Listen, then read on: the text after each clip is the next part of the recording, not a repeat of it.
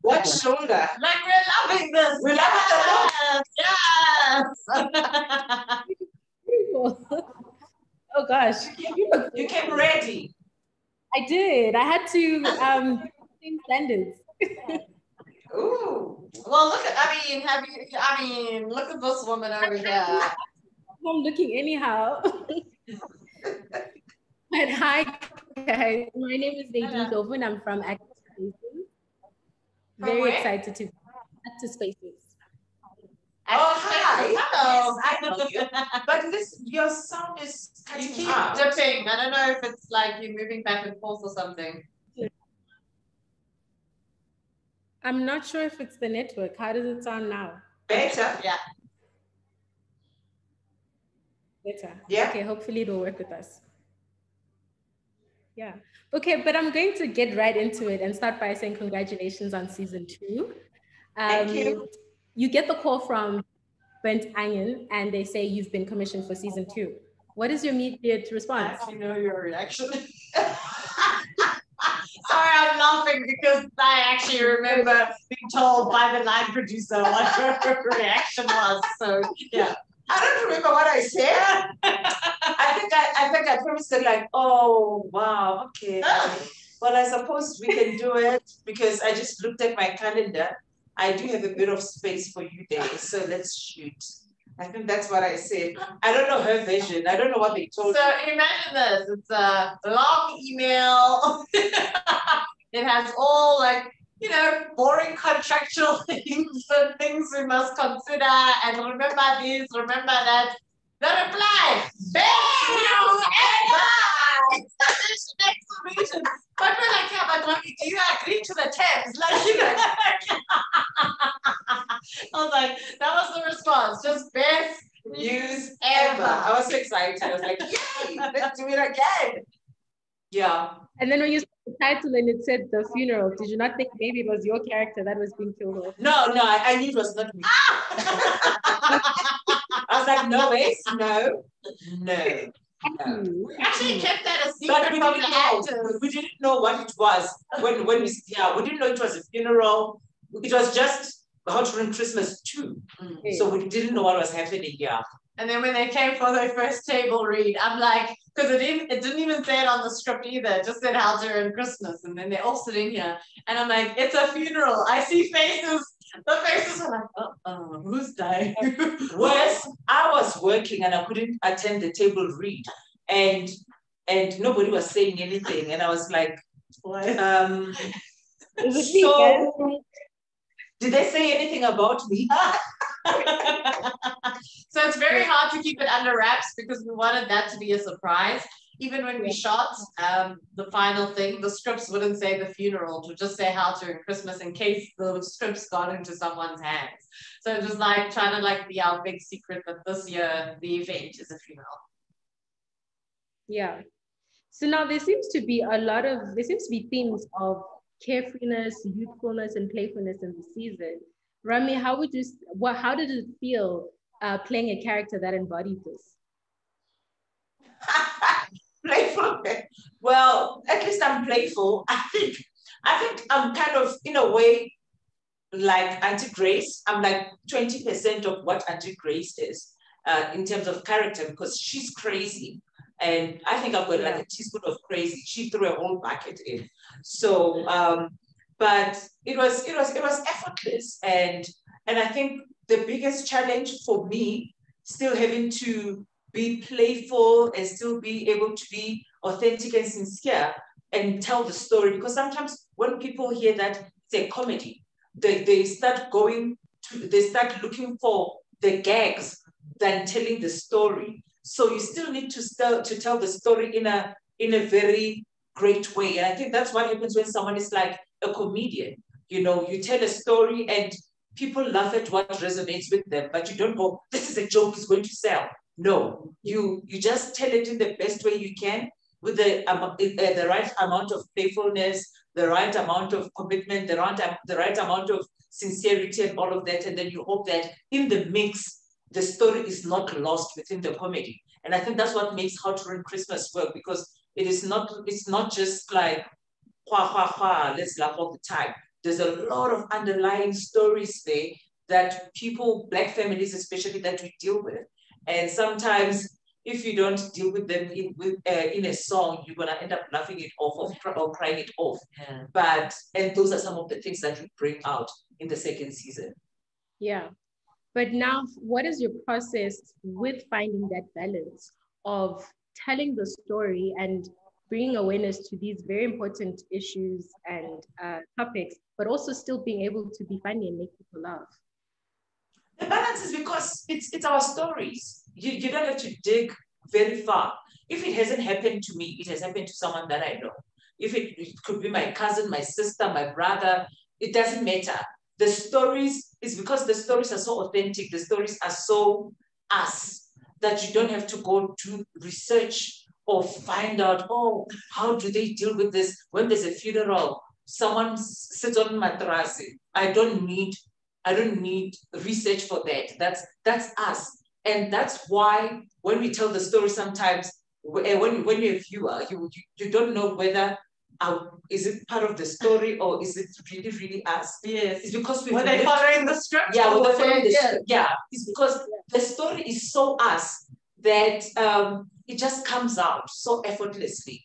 But then we still remember that even if it is effortless, we must still tell it as beautifully as possible so that someone else who doesn't understand the culture, because we're being watched all over the world, the story must still make sense. They must still want to be like, oh my gosh, can you believe what they do in South Africa when something like this happens? You know? So, but the stories are effortless because they're so us. We live through them every day.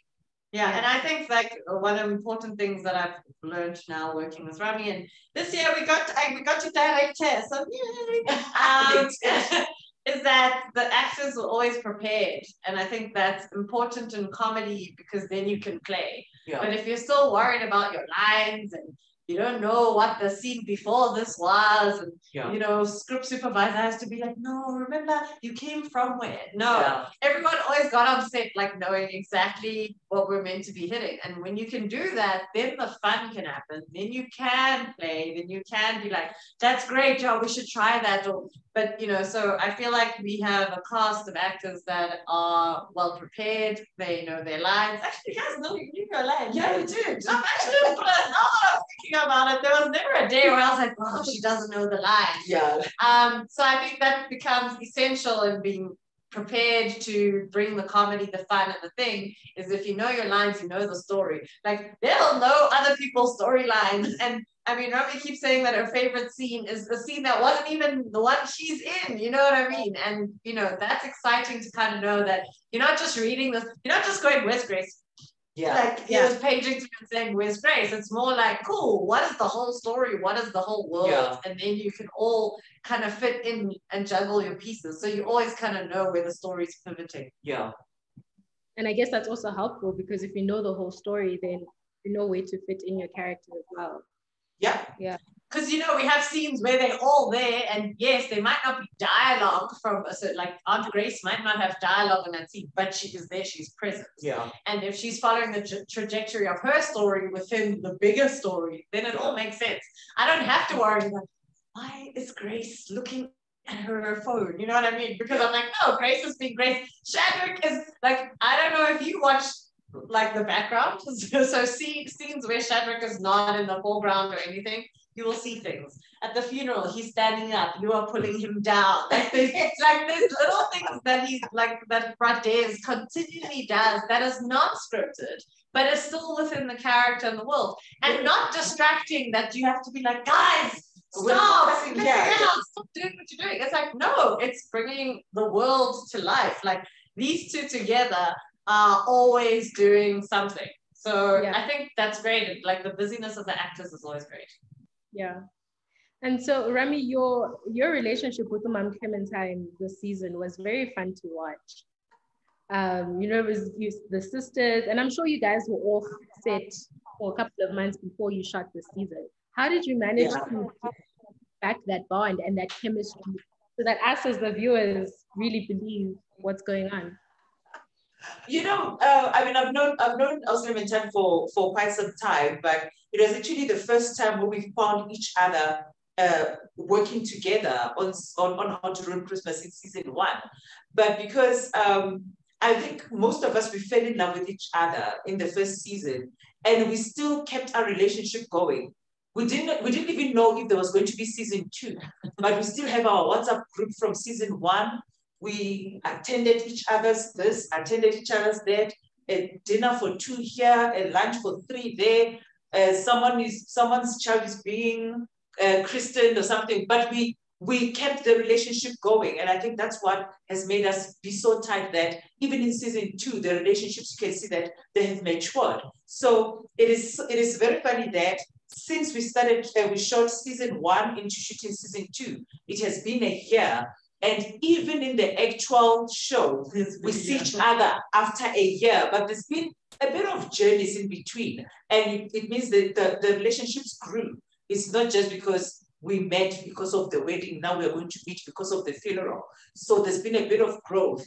And funny enough, what we did offset paid off to contribute into what happens in season 2. So you can see that now they know each other even better, you know, the Twalas or the Silos, or, you know, and I think that's what kept us going, but we are also very, very close as cast. I got confused. I'm like, after season 1, I was like, wait, do they all know each other before? Because I'm like on social media, I'm like, why are they still hanging out? Like, I'm so like today I even said, I was like, did you know Sandile? Like, what's happening? And it's like, no, it's just the bonds that they were formed. And they really do.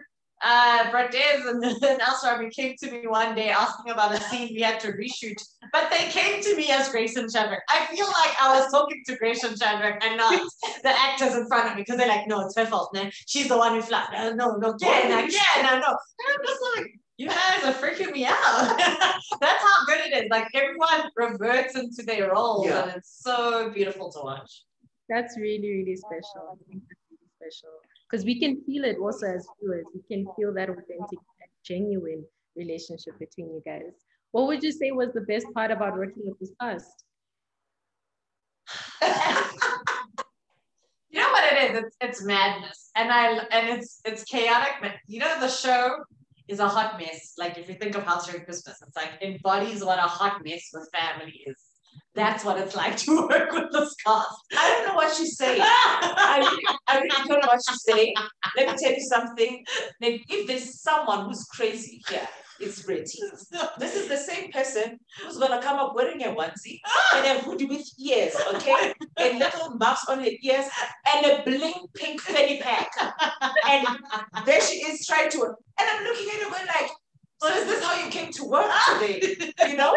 And also, and let me tell you, I have to give props to the producers and the directors, because you should see even when we're tackling scenes, the way they describe what they want to see, you can feel the passion that they see it first. So they dream it. And then when they dream it, it's easy for us to pick up the pieces of the dreams and build on that and make it amazing.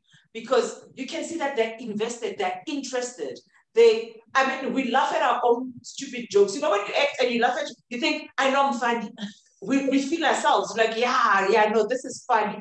So if it is convincing to us, then it's easy now for us to convince you as an audience, because we believe it first. So we have to believe it first. So they believed it, they wrote it, saw the vision, believed it, laughed by themselves, came to us, we laughed together.